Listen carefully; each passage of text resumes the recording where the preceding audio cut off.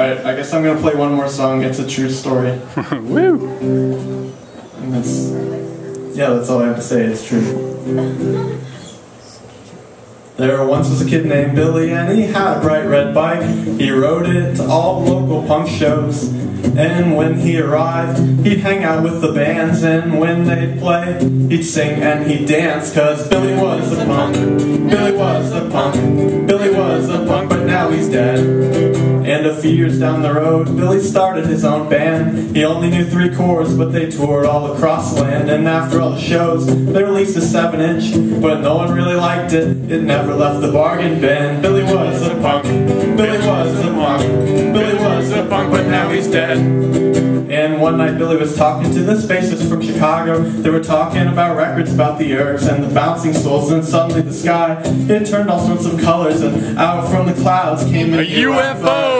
That bassist from Chicago turned out to be an alien, took Billy to his home planet, never to be seen again. Billy was a punk, Billy was a punk, Billy was a punk, but now he's dead. And when they landed on the planet, Billy was thrown in the zoo, in a cage next to Joey Ramone. And Billy said to Joey, "Man, I thought you were dead." But Joey shook his head and mumbled, "Gabba, gabba, no." And on the other side sat a lonely Sid Vicious, presumed dead for years, but no one really missed him. He had a beat-up bass, but it wasn't plugged in.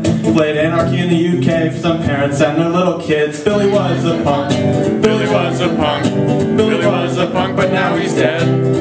For the next 3 years, Billy played shows straight through the night, and all the little green hardcore kids just laughed at the sight.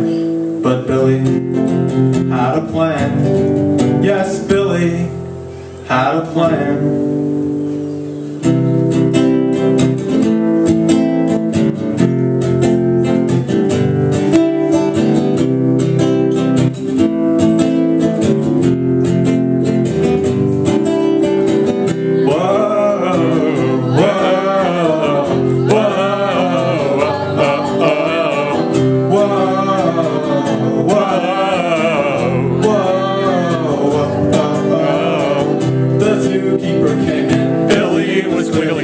Guitar strings around his neck. The zookeeper came in, Billy was clearly dead. Guitar strings around his neck.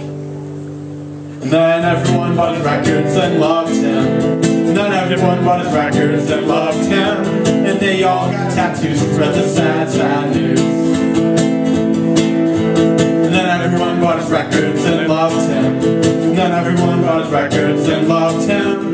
And they all got tattoos to spread the sad, sad news. That Billy was a punk, Billy was a punk, Billy was a punk, but now he's dead.